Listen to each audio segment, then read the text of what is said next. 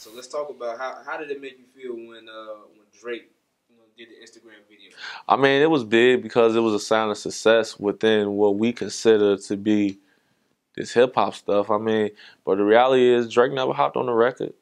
He never hopped on the record. He did a verse, and to my knowledge, and never hopped on it. I appreciate the shout out, but if you're not really gonna go full fledged and co-sign to somebody, don't do it. And I'm not being disrespectful to Drake. I love their movement and all, but at the end of the day, a lot of these guys pillage our community. Period. Point blank. They see what's cool, and they don't really want to help these brothers get to the next level. You know, I take that back slightly because on the day of his album, released for Nothing Was the Same, on Hot 97, which is arguably the biggest radio station in hip-hop, on Angie Martinez's show, which is arguably the biggest Angie Martinez radio show, which is arguably the biggest radio show in hip-hop, he shouted them out, saying that that's what inspires him. So shout out to him, but I just feel like he could have did more. But, you know, who am I to say that? That's my opinion. The man did what he felt he needed to do. The record did a lot for me. It changed my life, really, you know what I'm saying? It allowed me to have it was a win. When Herb say stuff like, I know a couple niggas down the ride for a homicide, you know, damn, man. Like, it's reality, though, because everybody knows a couple people that would kill for him in the black community, and it's, like, sad. When I produced the music, and you know, they lay some of these raps on it, man, and I really listened to that shit, man. It's cold, but really ain't talking about shit, man. It's talking about killing other black people, man. I'm gonna put it like this. You know, the only way I feel like a young urban black youth is gonna really make it in America is if you're doing something with entertainment. You could be a technological person working on some entertainment stuff. Like, I mean, you're gonna have your tools and fuels, but it's no black person that hit $1 billion not doing entertainment. Unless it was some surrounding entertainment. You name me one billionaire black scientist right now, I'll give you $2,000, $3,000 right now. Right now, you might have a conference of black lawyers, there might be 2,000 people there. But them 2,000 people don't live in a black community.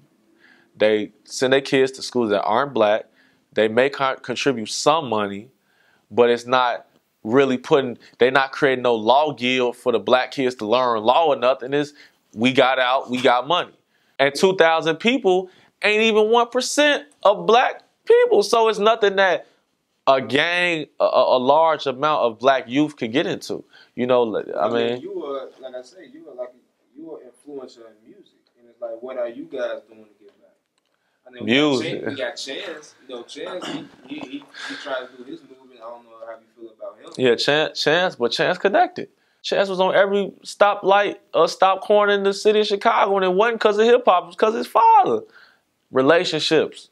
I've never seen a hip-hop artist on every corner of every bus terminal in the city of Chicago. Billboards, all of that. It purely was relationships. Even Kanye, big rappers, they probably don't even know the number to call to get to JC Do.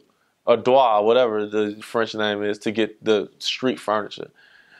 You don't even know the number to call. What you gonna call the city of Chicago? Yeah, I'm a rapper. Yeah, I want niggas to know about my project, man. We got 100,000. They gonna cut your phone. They gonna hang up on you. We're influential towards kids. Ain't nothing gonna change, and we tried. I could go right now and say, stop the violence, stop the killing. Man, they gonna kill a nigga right down the street. Now I'm gonna beg to differ. I'm gonna be the voice of reason. If Chief Keef stopped rapping gangster, he broke.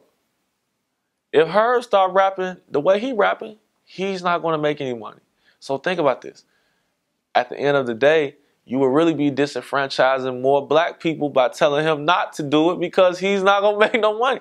That's the dilemma, man. What do you think was your defining moment in your career? Like, everyone has a moment where they're like, hey, like, I'm in the right place, I'm doing the right thing for myself. Oh, it had to, well, yeah, that Drake thing. Because the Drake thing, I mean, it was just like, man, dude was the biggest guy.